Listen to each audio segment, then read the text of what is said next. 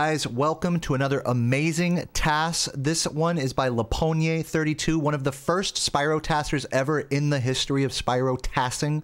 This guy just came out recently, a couple weeks ago, with a Moneybags % TAS in Spyro 2, where he aims, I'm assuming, to talk and exchange fair wares with Moneybags for the entire run. So without further ado, let's get right into it. See this amazing PlayStation logo. Hold on. Gotta get the sound. Oh yeah, hold on. One more time, one more time. Okay, okay, extra loud, extra loud. Here, I'll turn it down. Hold on, leave it loud. Oh yeah, oh yeah. If that shit was your childhood, man, leave a comment, all right? That sound is where it's at. Yeah, turn it up. So yeah, so this is gonna be another TAS. I've really been enjoying doing these TAS reactions. They're a good time. I just got done with a day of runs, by the way, as you can see by my beautiful TV with the PS2 behind me. So yeah, hello YouTube to everyone in my Twitch chat up there. Big thank you to everyone who subbed today. But yeah, let's get into this TAS here. Now normally Spyro 2 speedruns are gonna start with a lot more collection. I mean, 100% speedrun would collect all the gems behind him first. So it looks like the idea with this task is we're collecting just enough gems in order to just pay for Moneybags. So he's just going for the most valuable ones. So the routing already is something that I'm pretty sure you wouldn't really see in any other run of this game. So you can actually skip, I'm pretty sure it's like if you just mash hard enough, you can skip text boxes but not cancel the audio. By the way, you guys probably hear this through my mic a little, turn it down. Yeah, so I'm pretty sure he just mashes like really hard, or like a frame perfect text box skip in order to keep the audio going there. There might be some more nuance to that, I'm not sure. Keep in mind, I'm not a Spyro 2 speedrunner. But yeah, notable differences of this game between Spyro 1 speedrunning is that flame charging, this technique where he flames and makes the gems home in, you can do it from a lot further away in this game. And also that, what you just saw of him kind of surfing up the enemy, that's a trick called, I shit you not, Sproderman, where you can do double jumps against certain angled walls and enemies. Of course, a lot of you guys are probably familiar with the double jump mechanic in this game, where you do a neutral full hop and then charge at the top to get like an extra jump out of it, so to speak. And yeah, that was actually a very satisfying glimmer to watch. It didn't, and you know, truth be told, it doesn't look too tassy yet. It doesn't look like, okay, he's completely breaking the game crazy, you know. Sure, that text box skip was crazy and a lot of that flame charging. The flame charging in these TASes, it's not that it's inhumanly amazing, it's just that it's satisfying, you know? It's like, this is like the epitome, the epitome of human achievement, I think, is like the TAS of a Spyro game, you know? I think this is kind of what a lot of us, you know, mere mortals kind of go for, in a way. Beautiful. Again, Sproder Manning through all of that, with an extra juicy double jump at the end. Now, every portal in this game that isn't already unlocked is going to be underneath where the portal normally spawns. So, you know, basically for the Ocean Speedway, you just go underneath. The same is true for any other portal that hasn't been unlocked yet. It's just underneath the map by like a few feet. Man, I remember learning this level when I was learning Spyro 2 100%, and dude, just this technique here that he's doing of... Interesting that he grabs it like that. I'm pretty sure it's not optimal to do it that way, but I guess the way he was collecting these guys is just, it's different than normal. Huh. I hate to be like a TAS-splaining Laponia here, but I feel like some of this collection here is actually not the exact optimal routing, but maybe I don't understand something about it. Gotta consider that this is on emulator as well and not on console, which probably affects the cycles to some degree. Hitting the last guy right at the very end. That's really cool. I didn't even know you could actually take like a quote-unquote death abuse on the last enemy like that and still get away with it. I would have certainly thought that because this is true in other mini games in Spyro 2 and 3, is if you die after collecting the last thing, well, the death will, you know, the respawn from the death will override you completing that, like not in a good way like it happened there, but like in a bad way. This reminded me of my early Ripto sort of route here, going over that straight to Spike? What's his name? Crush. I'm like, what the fuck? It's definitely not Spike. Before you get to the castle dungeon. And yeah, you know, I think normally with these Spyro 2 like runs, the most like boring, like downtimey part of the run is going to be the bosses. Like, you know, whether it's a TAS or like a world record or a brand new player, these bosses are gonna look pretty much the same through the whole way. The only thing with Crush is that you just take a few damage abuses. Normally in runs, actually, they don't. I'm pretty sure they don't damage abuse the blue one. They just damage abuse the yellow one. He also took another damage abuse right there on a fucking hitting Ripto in the ass.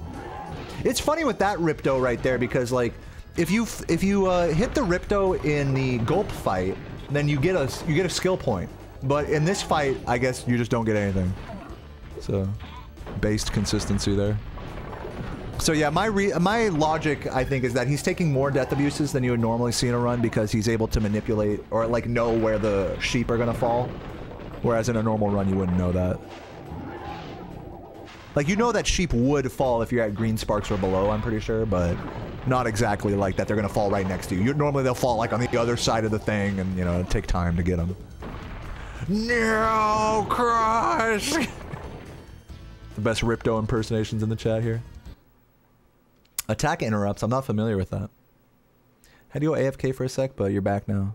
There's a way to do that without taking... I'm trying to read this, and it's probably slower, but it's a little bit of him. So it looks like we have like a TAS, Spyro 2 expert in the chat, Catriel. So, you know, be sure to be keeping your eye out if you're watching on YouTube for their chats. I'm sure they're going to be giving a lot of interesting insight that goes beyond my realm of knowledge here. On and play, man. These loads take extra long because of the emulator. It's so annoying. By the way, you'll notice that I actually, oh yeah, the double frog! The fucking double frog! Big, oh my god. Can I just watch that one more time? I'm sorry. The double frog.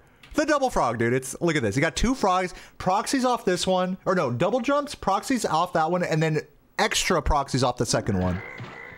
Isn't that fucking crazy? A double proxy. This was a strategy that was thought to be TAS only for a really long time. That was known about for a while, but it wasn't until Blunt Bows started incorporating that strat into his normal 100% and any percent whatever grind that it was actually the same. I believe Spora maybe as well. I'm not sure, but I know Blunt Bows was like a big one of the few people that actually went for that. And God, what a beautiful gulp skip there. Normally that clip out of bounds that you just saw there takes forever, even among the top tier runs. Takes like a while of shimmying against the wall just to be perfectly on the correct seam, and then you got to do like a specific set of inputs. For a TAS situation, it's like you can do this frame perfect stuff like that, and so it's just extra satisfying to see a gulp skip go that smoothly. Yeah, gulp skip in 0.01 milliseconds.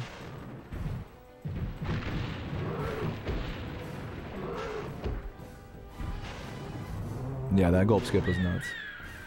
Spyro 2 speedrunners in the chat definitely can appreciate that. But yeah, man, that double frog is so fucking cool.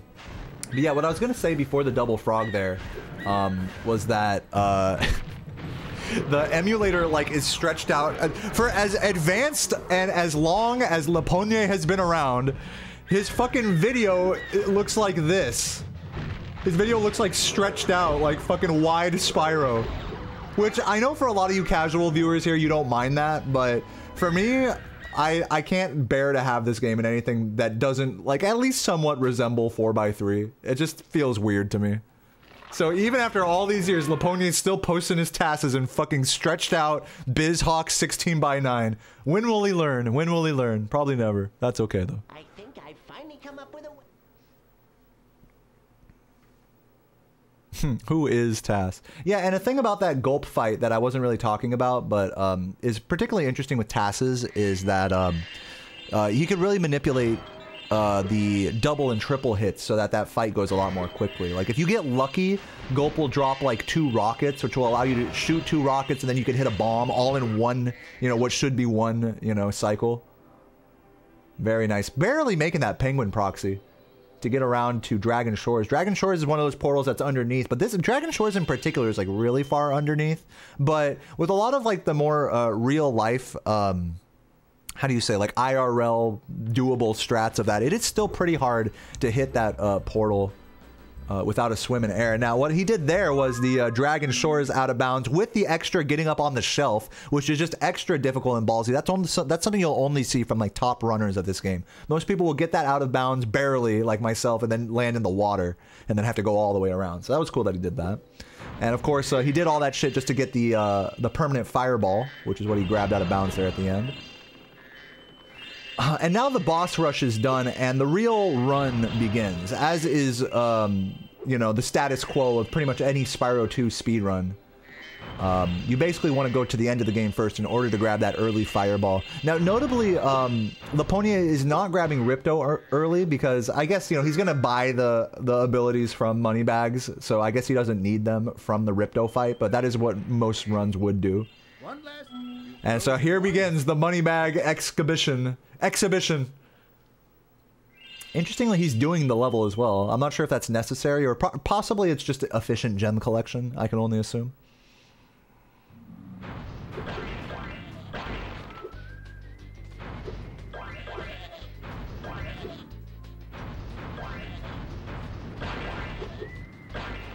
What's up, Jack Carey?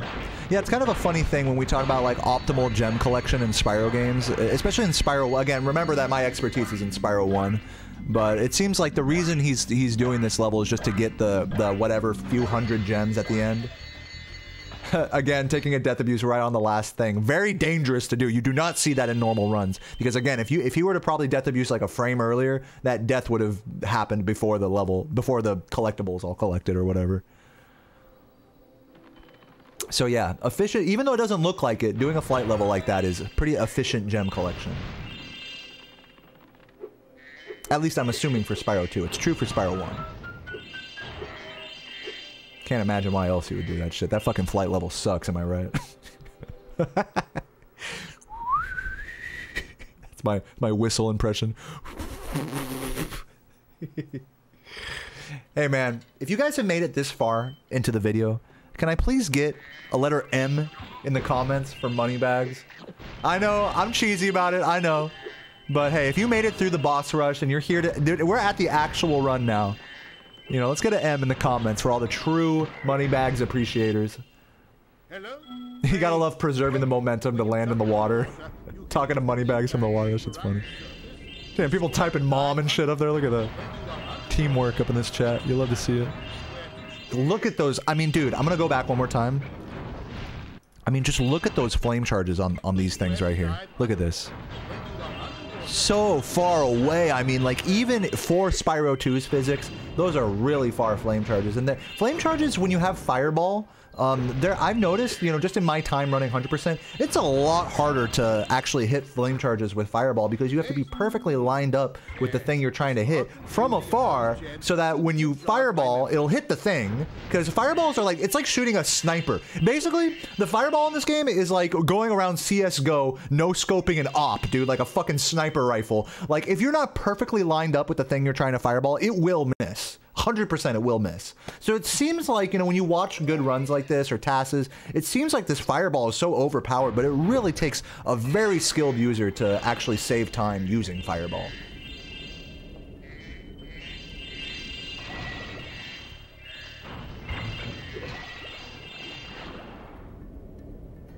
Going down to these guys. Oh, very ballsy with it. He doesn't give a fuck about these guys. Yeah, there's like a way you can go down there where the sharks don't notice you. I think that's probably what happened there. I've seen other runners do that before. Of course, I'm too scared to go for that. One thing about this level is when you sequence break it, you'll notice that he was swimming and then went back out of the water there. There are ways that you can like go back out of the water and get stuck in this level and have to fully exit. So you have to be careful with how you navigate this level in a speedrun. Alright, submarine time. Damn, you can just skip that? What the fuck? Did he just like frame perfect skip that? He like skipped the whole animation of him going under and everything? That was kind of neat. I didn't even know that was possible. That was just like one frame to the next, boom. That almost looked like a splice that was like so quick.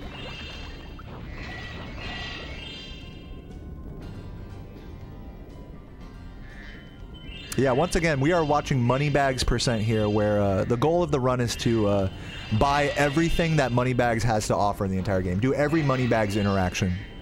So at this point in the run, we've seen Spyro, we've seen Laponia go all the way to the end of the game, get early Fireball, did not get any of the extra abilities, and now we are curving our way back through Autumn Plains. I guess there wasn't much to collect from Moneybags in Winter Tundra. There's just Head Bash and then Canyon Speedway, which I think Laponia didn't even get Head Bash yet, interestingly. You'd think that, especially having not gotten the abilities like from early Ripto or from early Theater, that he would have gotten Head Bash right away, but I don't think I saw him do that. Interesting. Yeah, I'm certainly he's saving it for the end when he comes back through. To fight Ripto. At least I'm assuming this run ends on Ripto. An interesting, like, idiosyncrasy. By the way, just getting climbed there. Shout out. Shout outs to the fucking text that continues from the frame perfect skip or whatever. Damn. Ground to portal from that side? That's nuts. Getting on top of that portal is crazy, and that's like a skill unto itself, doing that what's called ground to portal. That trick has a name, because it is a tough thing, and it saves a lot of time of having to go around the, you know, the outer wall. But doing it from that side, I'm sure is like even extra hard compared to the normal hard ground to portal. Yeah, I forgot. I was gonna say something, but I forgot. I'm loving the gem routing in this run, though. You can tell, like, Laponia really going out of his way to really get all the most valuable gems in a level. One thing that I liked about doing 100% speedruns of this game is, like, the gem dispersion. Like, how do I put it? The gem dispersion? It's not even right. The way gems are laid out across levels in this game is, it feels a little different than Spyro 1. It feels like there's bigger clusters of gems that are more spread out around all over the place. It makes for a lot more interesting speedrun routing possibilities. As we can see here, this is nothing like... Pretty much every level he's done is nothing like a traditional speedrun would route a level. I don't even know how he got the swim in air. I didn't even know that was possible on this level. Normally in most runs you'd do like a proxy on one of those little fodders. The little seashells that are like with a big mouth. Those guys are funny. By the way, I gotta say Spyro 2 definitely got the best fodders in the whole Spyro series. Every fodder in this game is fucking hilarious. Distribution, yeah. What did I say? Distribution? Distribution? Oh yeah, about ending on the final boss. So something that's interesting about Spyro 2 runs is that they're one of the only Spyro full completion categories that doesn't end on the final boss. And this was something that was considered controversial for a number of years. So much so that the leaderboards were actually split back when early Ripto was found to be faster. But as time has gone on, early Ripto has been the accepted norm of completing 100% speedruns of this game, but that leaves a glaring hole in where to end the run. So every 100% speedrun of this game just ends on the last orb they collect, not on the final boss, which feels weird. You know, as a casual viewer, it feels weird. That's a crazy proxy. So you know, to get back to this task here, we can see that Laponia has not gone to the final boss yet. Possibly speaking a little bit to, you know, didn't do early Ripto for the abilities either. So this perhaps speaks a little bit to Laponia's, you know, legacy, you know, ancient old runner, you know, sort of vibe in this community, that he's opting to end this run, I'm assuming, on the final boss. It's kind of an unusual thing to do in this game, actually. Now I can buy that condo in Hurricane that I've been wanting for so long. Go ahead and cross the bridge. But he might not either. I actually don't know. Oh, cool. I like this routing. Is he gonna actually do the... He doesn't need orbs. Bear in mind, he does not need orbs. He has already unlocked, like, every area that he needs to with orbs, as far as I know. I think there are maybe some levels that you need orbs for, maybe still, without sequence breaking. But it doesn't look like he's collected a single orb so far, so it seems like this isn't gonna be like a orbless run, is what it seems like. Again, these are just assumptions on my part. I have not watched this before, so this is just my assumption. Does early Ripto make Moneybags disappear? I'm not sure. Maybe it... What? Bruh. Hold up. That one is cool. With the flop? That flop was nice. See, in Spyro 2, when you do a double jump and let go of square, Spyro does flop in midair, which gave him the perfect arc to reach that island. If he'd have held square there, he probably would have gone above and then had to charge out of the air, or like drop and charge, or some weird shit.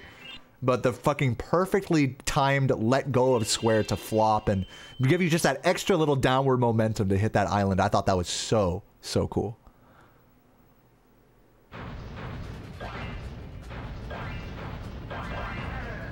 Beautiful flaming. And again, like, you guys remember what I said about, like, the fireball being like a sniper rifle? Like, there's a reason why you don't see that strat in normal runs, you know? If that looked impressive, Like, I just want to make it very clear that it's even harder than it looks to hit these snipes. It's even harder than it looks. You have to be dummy precise. That's one thing that I really gained an appreciation for running 100% in this game is that aiming fireballs, especially from afar, while doing like crazy movement and gem collection, is truly an art form. That's that minuscule like micro optimization type shit that I love about Spyro 1, is the way they optimize fireballs in Spyro 2. It truly is a micro optimization, like being good at using a sniper rifle in a Counter-Strike. You know, it's like you need to have like perfectly nuanced movement for that. You don't just fucking YOLO it, you know, I'll tell you that much. You can't just YOLO those flames, you know. You are gonna miss them.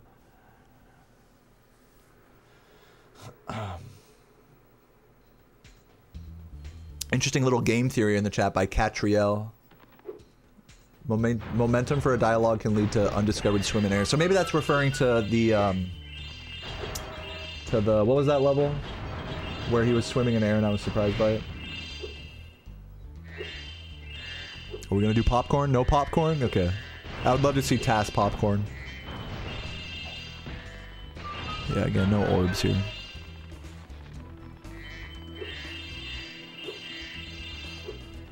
Okay, go over here. Okay, going for these. Oh, there's a Moneybags. I was like, why is he going there? Yeah, Moneybags. Forgot the point of this tab. Dude, it's funny because it's like, I don't even know, having speedran this game, I don't even know where every Moneybags is because you pretty much skip almost every Moneybags in the entire game in most runs. That one's easy. Oh, okay. So the one in that level I was watching is easy apparently. Good thing I have an expert in my chat. I much prefer having someone correct me now than in the YouTube comments later. That definitely, at least I could be like, shut that shit down before it shows up in the comments. Oh, actually, Dayo, that swim in air is easy. Like, okay. Like, you're both pedantic bitches. Let's not get that mixed up, but at least I'll acknowledge it. I would chosen wisely. I bet a quick drag. Actually, it's fentanyl. I've been fucking talking about that shit all day. The undercover cop acted like a homeless person. I'm looking for the little blue pills with the 30 on them. They call them perk 30s on the streets, but I believe it's actually fentanyl. Anyways, I'm a homeless person. You know where to find me. Dude, man, again, this fireballing is just ridiculous, man. Just ridiculous. Like, how did that hit? That fireball looked like it was gonna miss.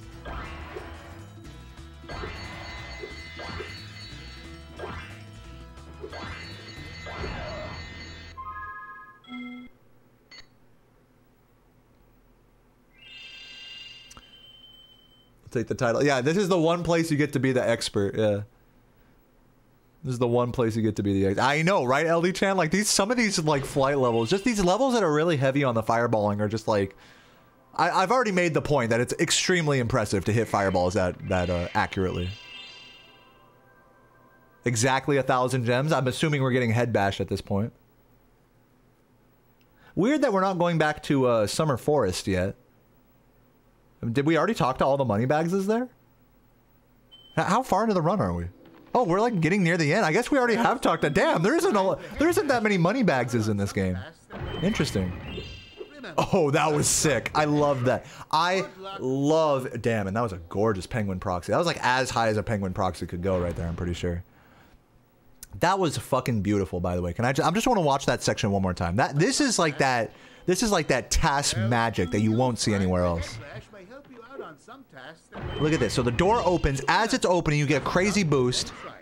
And then he fireballs the penguin into himself. I didn't even see that. Normally you just charge into him, you know, to have a consistent knockback.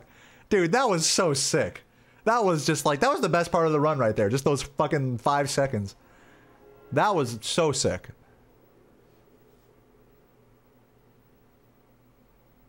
Okay, we got another game theory. What I'm thinking of is if any characters are standing next to water and you can maintain a dive when you talk. Zozeps, hey. Is Catriel right or are they wrong? Let me know in the YouTube comments.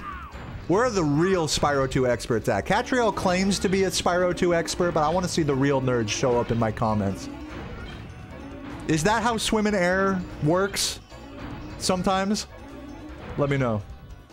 The early fireball there to take down some of his health on this cycle. That's really cool. They do that in real-time runs as well.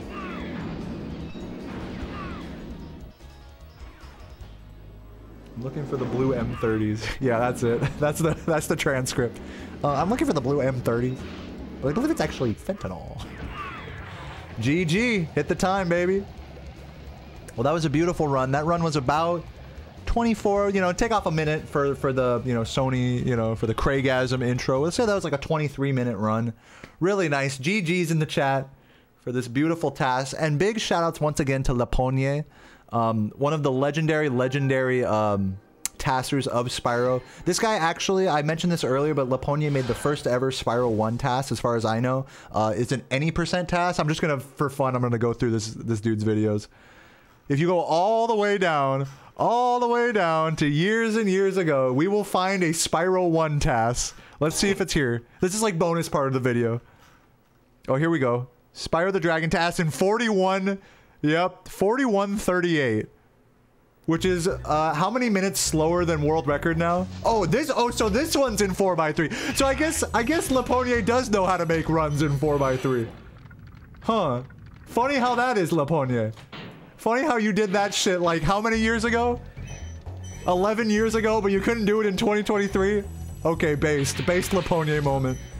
Well, anyways, guys, that was another amazing TAS by Laponier. Oh, and the final thing I want to say about Laponier is that Laponier also collaborated with Nitrovsky to make the best, probably one of the best Spyro TASes ever, which is the Spyro 3 117% TAS that Nitrof and Laponier made. God, this was maybe like a couple years ago now, but if you haven't seen that, do check that out as well. I might even react to that, though that is a bit of a longer one. Guys, my name's Dayoman. Thank you so much for hanging out with me during this TAS reaction. If you saw anything that you've never seen before in Spyro, let me know down below. M's in the freaking comments for Moneybags. And until next time, keep on spiraling. I'll catch you guys in the next one. Peace.